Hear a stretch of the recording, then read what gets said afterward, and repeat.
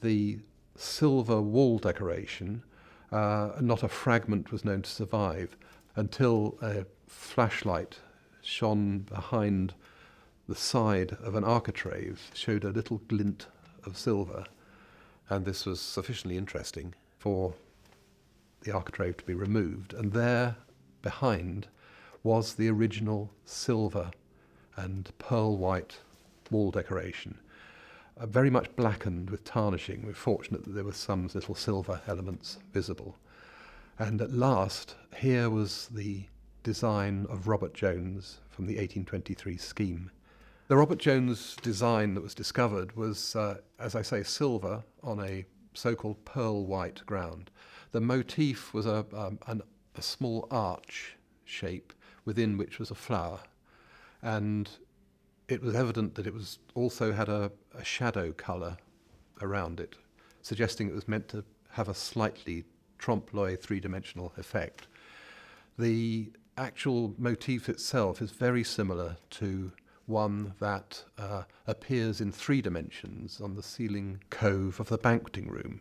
And while that was also a Robert Jones scheme, the plasterwork, which this motif was part of in the banqueting room, would have been John Nash, the architect John Nash's design.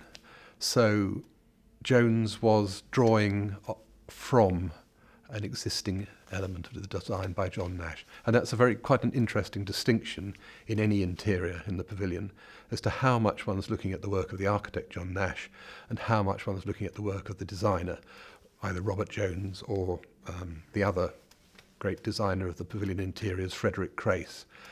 It seems that the pavilion is actually unusual and possibly rather groundbreaking in the sense that the responsibilities given to the decorators were very broad, and John Nash's, the architect's, input was perhaps rather less than might be expected at the time, or certainly in a generation or so earlier. And Robert Jones himself is mentioned in the accounts of other suppliers of furnishings to the pavilion as the designer of the work that they are involved in. So the chimney piece by Westmacott, the furniture supplied by Bailey and Saunders, and other elements are, it is always this little suffix which says to Mr. Jones's design, to Mr. Jones's design.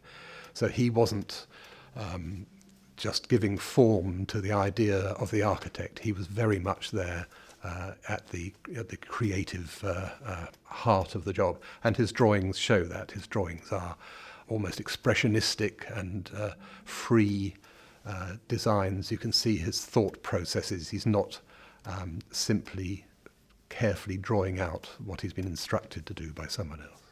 When the silver leaf decoration on the walls was discovered, it fell to Anne Sowden to work up a scheme for reconstructing the decoration on the walls. And the fragments we found were relatively small. It was hard to envisage exactly how this would have been planned out across the walls, particularly as Jones's own accounts say that each element was individually shaped and sized to fit into the various situations, as he put it, on the wall.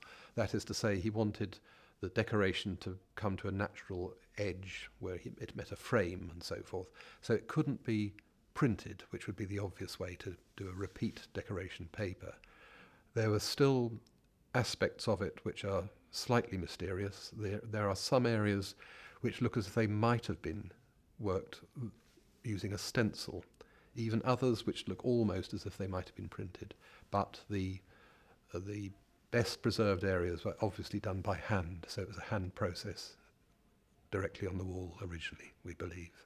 And Anne very carefully plotted out how this would have worked across the walls of the room.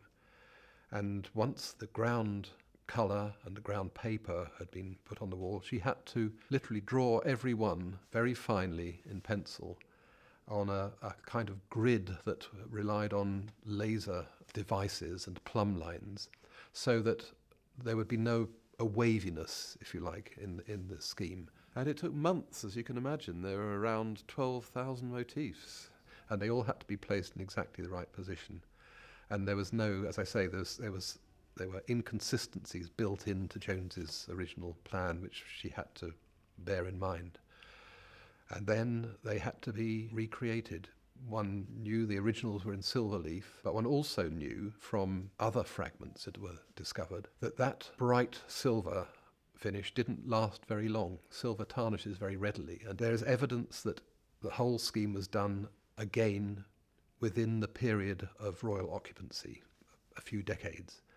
It might be okay when the client is the king to say, right, let's do it again, it's tarnished a bit. Today we wouldn't really be able to get away with that, saying, okay, we've got to do the whole room again in 15 years' time.